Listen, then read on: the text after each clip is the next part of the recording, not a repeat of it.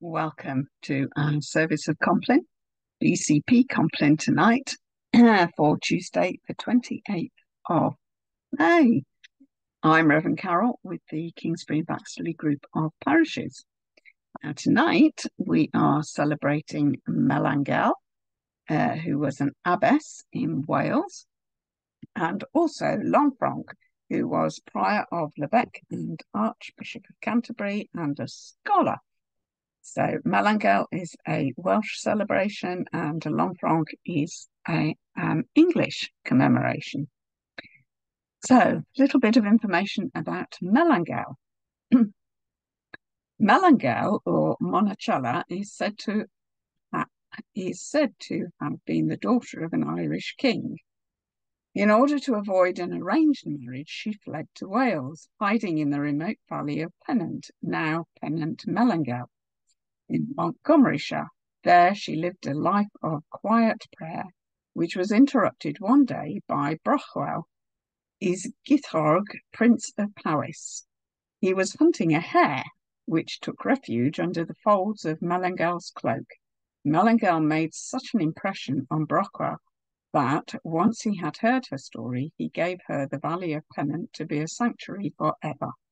She gathered around her a community of holy women there. Hares became known as Wyn Melangell, known Melangell's lambs, in the Pennant Melangell, and were specifically protected there. Melangell Shrine has recently been restored, and her beautiful and peaceful valley is once again a place of pilgrimage. And then Lanfranc.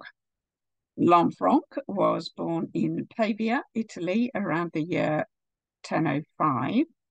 At the age of 35, he became a monk of Rhydderch in Normandy, where he founded the school which rose rapidly to renown throughout Europe. In 1062, William of Normandy appointed him abbot of Caen, then in 1070, Archbishop of Canterbury.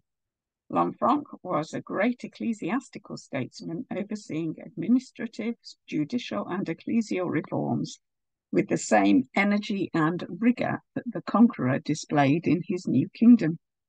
Lanfranc did not forget his monastic formation. He wrote constitutions for Christchurch, Canterbury, based on the customs of Rhydderch, and appointed many Norman abbots to implement his vision in the English abbeys. He died in 1089. So that's a bit of information about Melangell and Lanfranc. So let us take a moment of quiet as I attempt to share my screen in the usual way. Words you see in bold are for you to join in with, should you wish to do so. Otherwise, just listen and enjoy.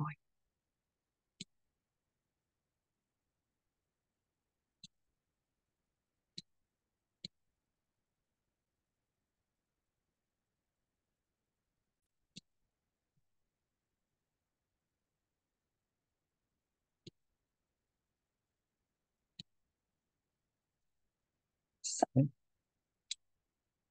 top left is Melangell holding a hare, and bottom right is Lanfranc, stained glass window thereof.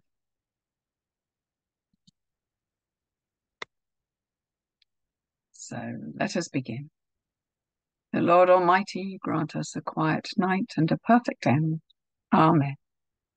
Brethren, be sober, be vigilant, because your adversary the devil, as a roaring lion, walketh about, seeking whom he may devour.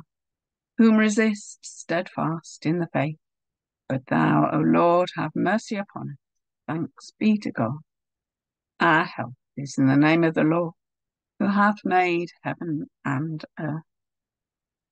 And we take a moment of quiet as we reflect on the past day, the past week.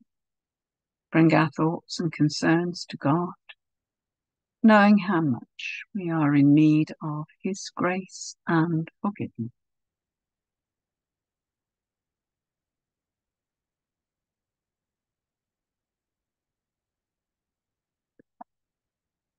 We say together, we confess to God Almighty the Father, the Son, and the Holy Ghost, that we have sinned in thought, word, and deed, through our own grievous fault.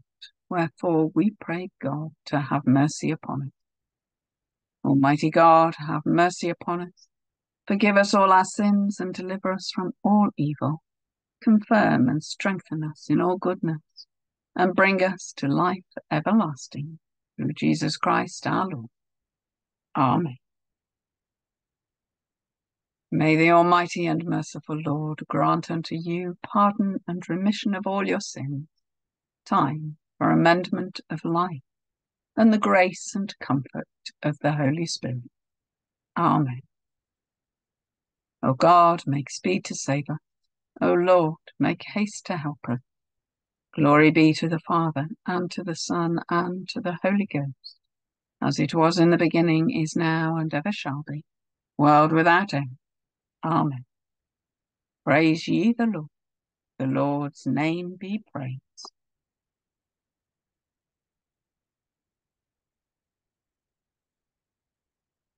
And we listen now, once it's loaded, to the Guesaldo 6 with Te Lucis Ante Terminum.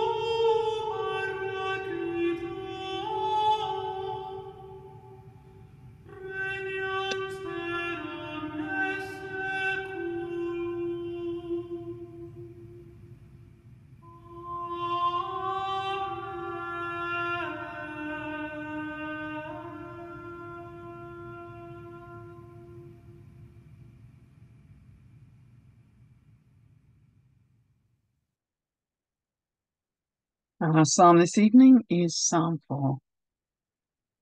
Hear me when I call, O God of my righteousness. Thou hast enlarged me when I was in distress. Have mercy upon me and hear my prayer. O ye sons of men, how long will ye turn my glory into shame? How long will ye love vanity and seek after leasing? But know that the Lord hath set apart him that is godly for himself. The Lord will hear when I call unto him. Stand in awe and sin not. Commune with your own heart upon your bed and be still. Offer the sacrifices of righteousness and put your trust in the Lord. There be many that say, who will show us any good? Lord, lift up thou the light of thy countenance upon us. Thou hast put gladness in my heart, more than in the time that their corn and their wine increased. I will both lay me down in peace and sleep, For thou, Lord, only makest me dwell in safety. Glory be to the Father, and to the Son, and to the Holy Ghost, as it was in the beginning, is now, and ever shall be, world without end. Amen. Our scripture reading this evening comes from Hebrews chapter 13, verses 20 and 21.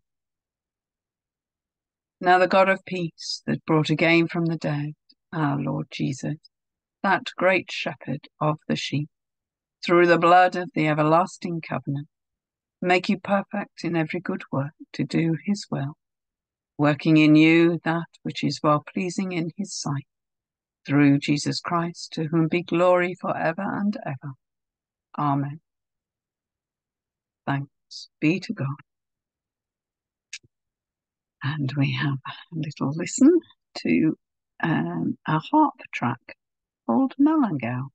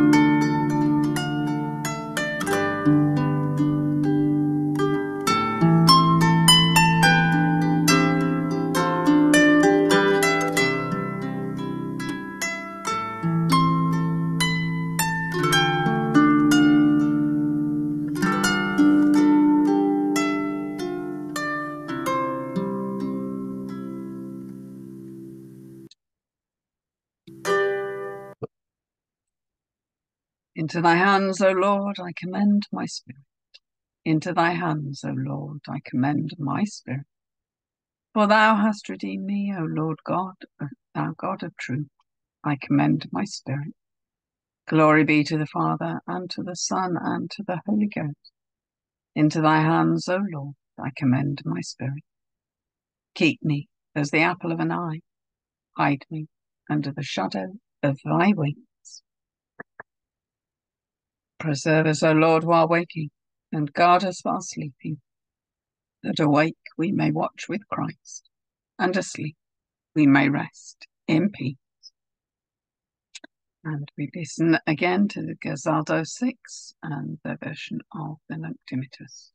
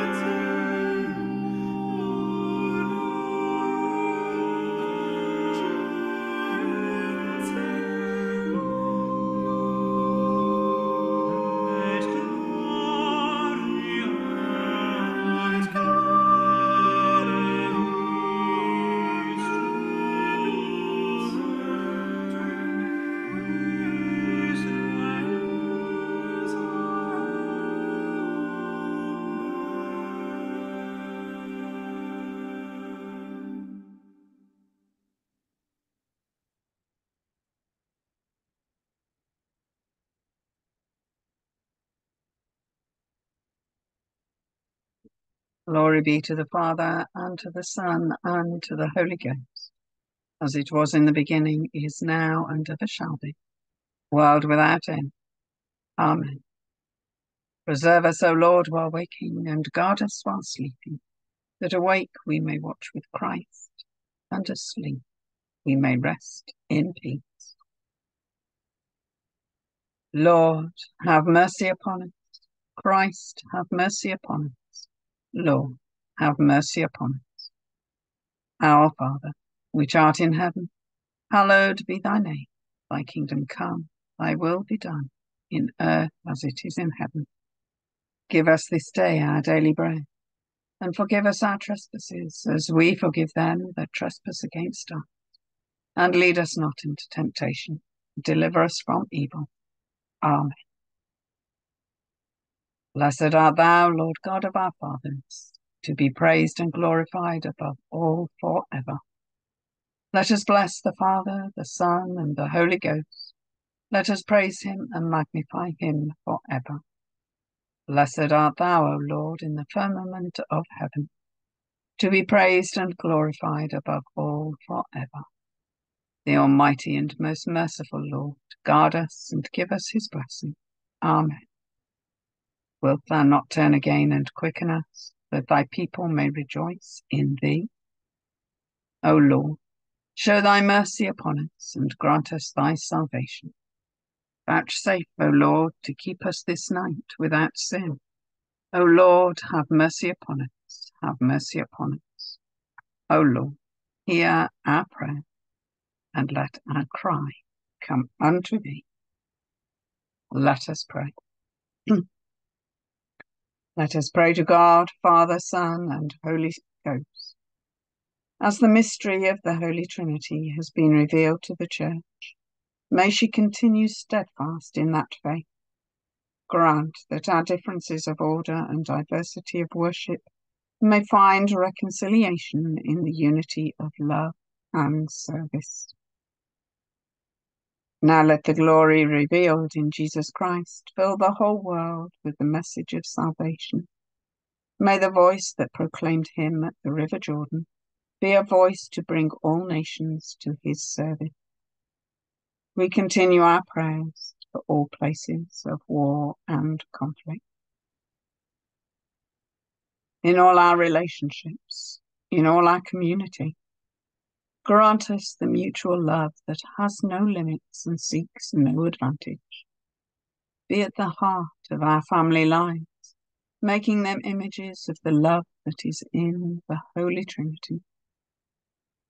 We pray for those who suffer from oppression and the inequalities of society. Grant them relief and give them perfect freedom in body and mind. Have mercy on all who are in error, all who are led astray by false beliefs, and bring them to true faith. And we lift to you, Lord, all those who have asked for our prayers at this time, whatever their struggle. We give thanks for the departed, who now live in continual praise of God, the Three in One, including Sylvia Smith, Margaret Walker, Tony Crump, Sandra Priddy, Anne Hutton, and Monica Payton.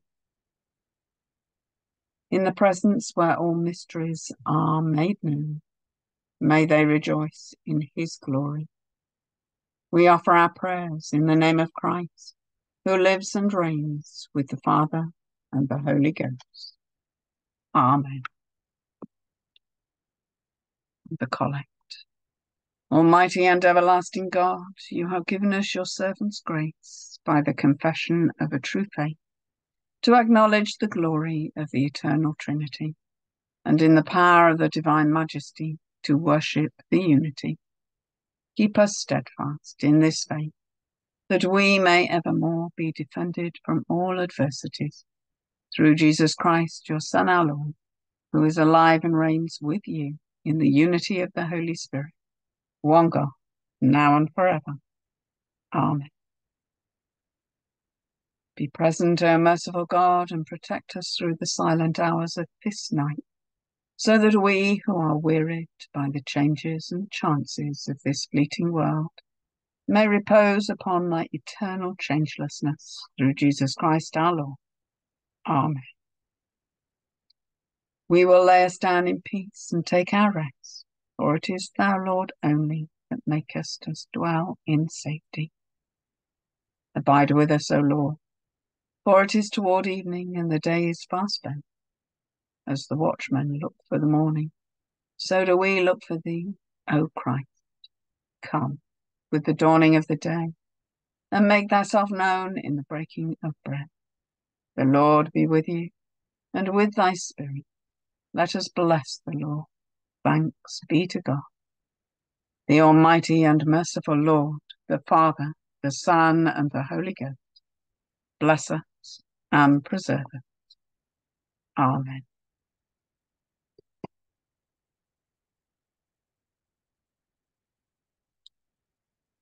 That concludes our service of Compline for this Tuesday evening. I wish you all a peaceful, quiet, and safe night, and look forward to seeing you again next week. In the meantime, God bless. Take care.